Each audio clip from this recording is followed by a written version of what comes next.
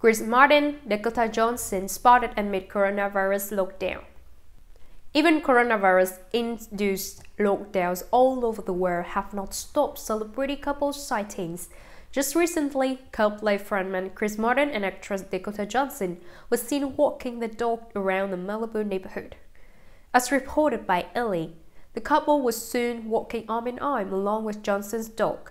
The public display of affection was a pretty rare occurrence, as both Martin and Johnson have kept their relationship under wraps since 2017.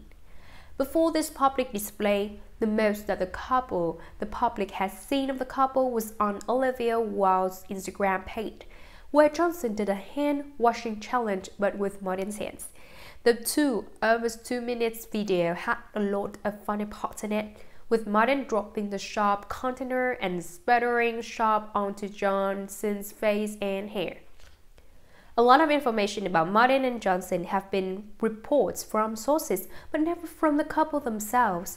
Johnson even made a point from emphasizing that she could not talk about the relationship when she was interviewed by Toddler, only saying that she was very happy.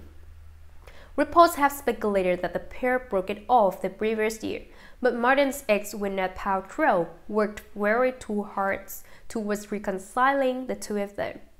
Other celebrity couples have also caught the attention of the public ever since lockdowns descended on countries around the world due to the coronavirus.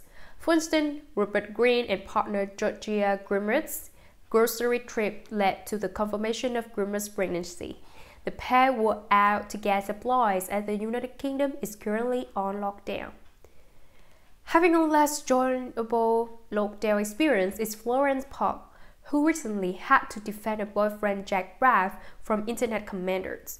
In the video she posted on Instagram, Park accused commenters of basically bullying Braff, especially since a photo of the 45-year-old actor was immediately filled with comments shaming the actor. She also asserted that she was a 24-year-old adult that she should be left alone when it came to the decisions about who she should be with. The celebrity couples will probably be spending even more time together, and it looks like lockdown may be extended due to the still rising cases of coronavirus infections around the globe. And in the April 12 situation report posted by the World Health Organization, it revealed that the number of confirmed coronavirus cases is now 1,696,588 around the world.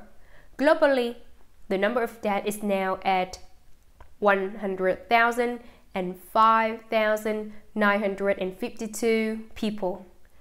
In the United States, the April 12 update of the Centers for Disease Control and Prevention puts the number of confirmed COVID-19 cases as 525,704 people. Fatalities caused by the COVID-19 in the US are now at 20,486 people.